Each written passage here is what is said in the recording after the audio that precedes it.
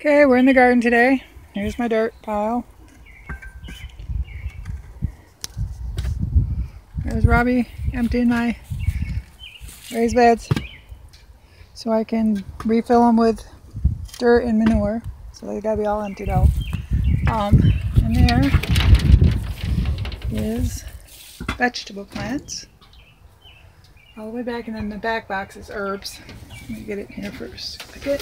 It's really warm in here. Ah, that was just my whole thing fell out. That's cool. Anyway, here's the herbs. There. This one's thyme. That's oregano. That's rosemary. And this one is cilantro. And I got different kinds of tomato plants, celery, more tomato plants.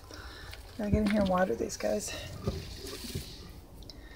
But I don't want to overwater. We got peppers, different kinds. Okay, and then I got my flowers right here. It's my bench that fell out. And all that ruckus. There we go.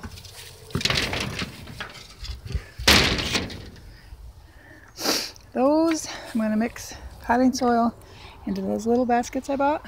And I'm going to put these around the greenhouse. Probably wood. Some of them are wood bottoms. So you just got to... Yeah, if it's a wood bottom, don't matter, just empty it and then we'll redo them. We got to go get cow manure tomorrow. My friend's farm. These ones aren't as bad as those ones to clean up. I have a couple other grandkids coming tomorrow to help. He's doing it today. Yeah, don't break the box, dude. And the dog's over there. And my husband got our lawnmowers fixed, so that's the next thing today. It's going to have pathways and stuff pretty soon. They're going to be mowed. I'm barefoot, of course.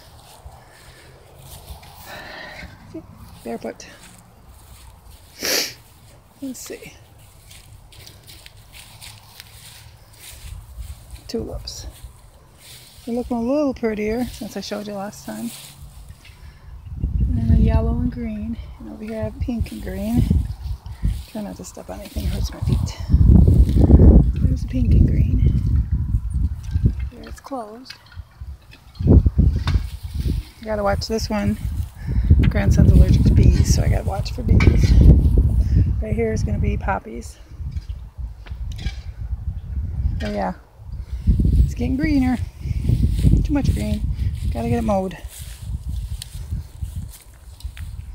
Yep, this is where we're sitting. I was gonna try to use the hammer and this ice pick.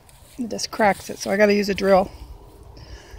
And drill holes in the bottom of these so I can plant in them. Say we're $1, I got them for 30 cents a piece.